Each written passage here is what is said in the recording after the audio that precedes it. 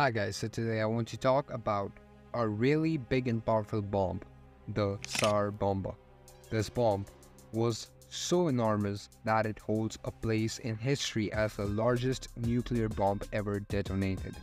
Imagine something as big as a small airplane, but instead of a flying, it is a bomb. This bomb was created by scientists in the Soviet Union, which is now Russia. Back in the year 1961, the Tsar Bomba was so huge that it's hard to imagine.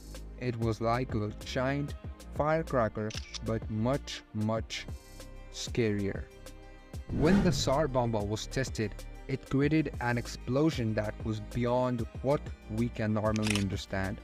The bomb released an incredible amount of energy, like millions of tons of TNT exploding all at once. The force of the explosion was so strong that it created a mushroom-shaped cloud that reached high up into the sky.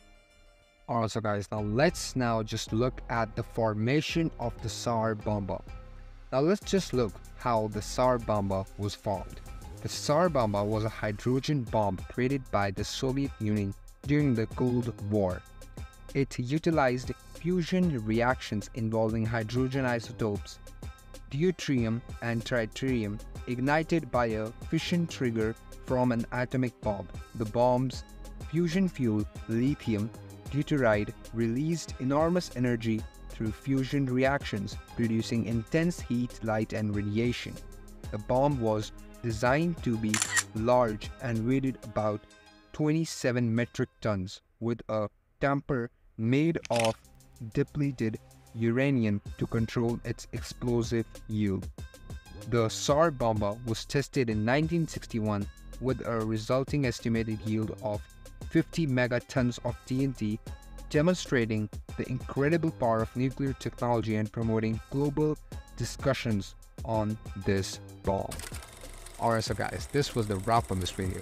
I hope you enjoyed it, and thanks for watching.